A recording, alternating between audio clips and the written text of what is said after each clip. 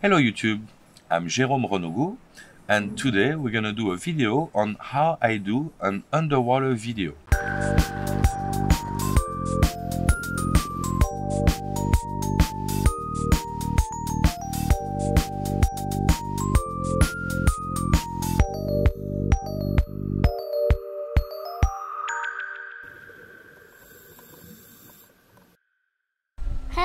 Hello YouTube.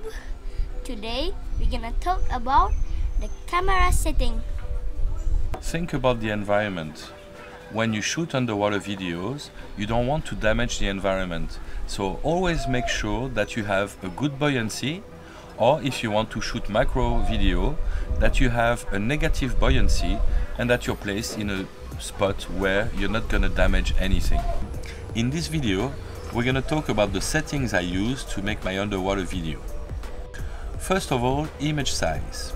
For the image size, I use 4K.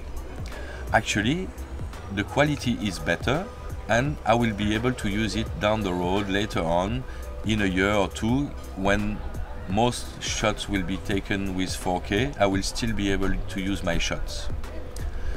Right now, I'm uploading my videos on Full HD, but it's still useful because I can either use the full image and downgrade it on post-production, or if I want, I can zoom in my subject and have a still big image, big enough for full HD, and crop 4 times my picture.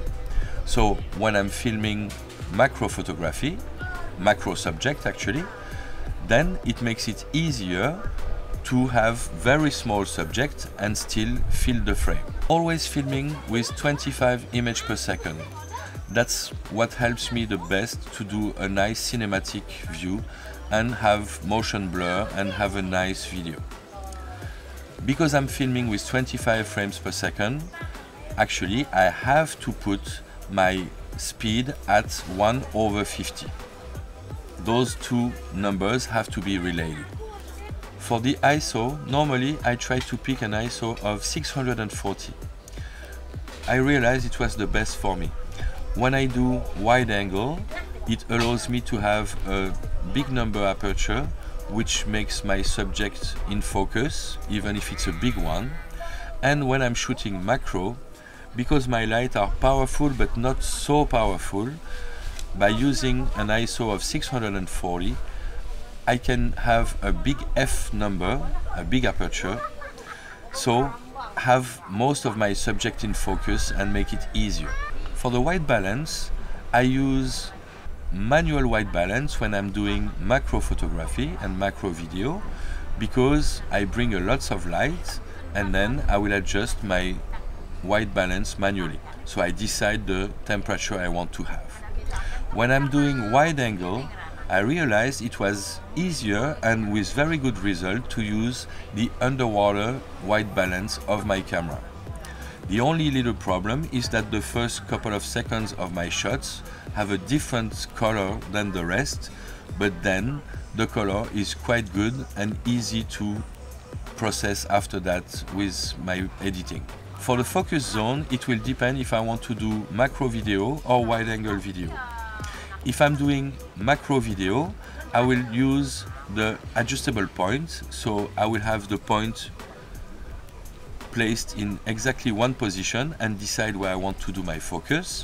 But if I want to do wide angle, then I will take a zone and I will have as big as possible as a zone. Like this, I can have my subject sharp even if it's a moving subject. I personally shoot using the autofocus.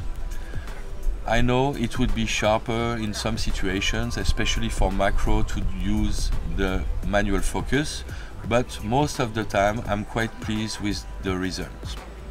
It is not perfect, but it's really helpful to be able to concentrate only on the composition, following the subject and lighting, than to have to also do the manual focus and then have to deal with my subject moving back and forth.